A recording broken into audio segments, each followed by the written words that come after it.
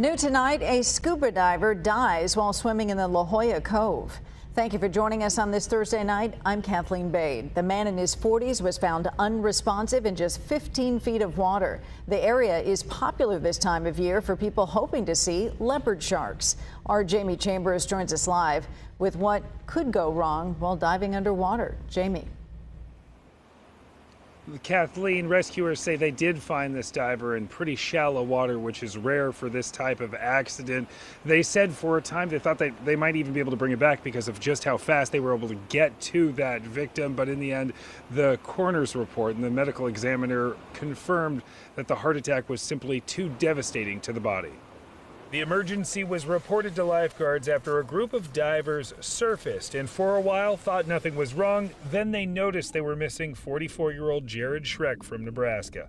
Lifeguards called a Codex, which is a missing person underwater. Rescuers scrambled all of their tower guards and enlisted divers to help and found the man in just a matter of minutes.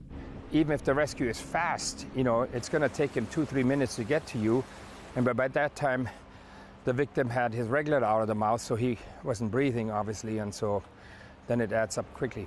Werner Kern, a dive instructor and the CEO of Ocean Enterprises, says scuba diving isn't necessarily the most strenuous of exercises, but carrying 60 extra pounds while wearing a wetsuit is taxing. You have all your gear on, and now you want to get into the ocean and then lower yourself down and then start kicking. You gotta fight the wave a little bit to get past the surf line, and then you start your scuba dive.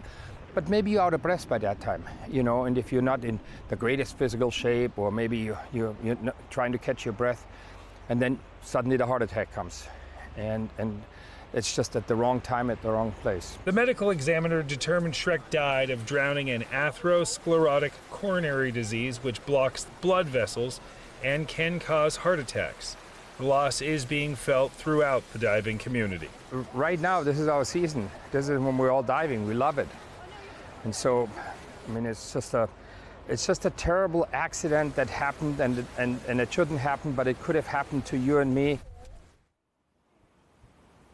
And the conditions are absolutely beautiful out there for all those divers, dive masters, reminding all of those folks that are thinking about getting after there, make sure that they stay close to their buddy, watch out for any problems underwater, and just take the best care of each other. And that's the very latest from the Jolla Cove. Jamie Chambers, Fox 5 News.